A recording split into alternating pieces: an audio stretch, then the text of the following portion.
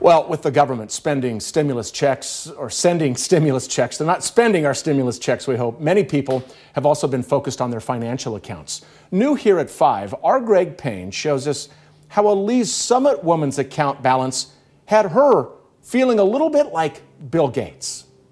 Over the last couple of days, many of us have been checking our bank accounts, checking our phones, just to see when that stimulus check will hit our account. Well, for one Lee's Summit woman, she got her money a little bit earlier, and it was a lot more than she expected. For the weekend, I was feeling pretty good. And for good reason. After a trip to Central Bank ATM in Lee's Summit this weekend, things got interesting for Erin Miller. I was just pulling out a couple hundred to pay the babysitter for the week. But what she didn't immediately notice was her NetSpend prepaid account balance on the receipt. I thought, well, it must be the stimulus.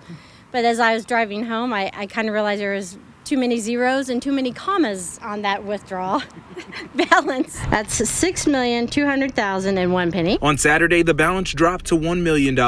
And on Sunday, it skyrocketed to $9 million.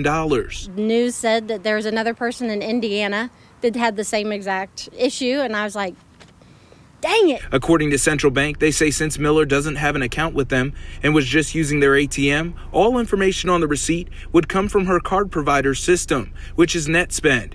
We reached out to them about the situation, but they haven't reached back. I wanted to go shopping, but there's nowhere to shop at. Everything's closed. All jokes aside, Miller didn't spend any of the money and alerted Central Bank and NetSpend, which officials say is always the right decision, and suggests that people always contact their bank or card providers if they find something unusual with their account. As for this millionaire, it's a moment she'll never forget. Never going to throw these away. I'm going to frame them and just put them on my wall somewhere and say, for one weekend of my entire life, I was just loaded with money.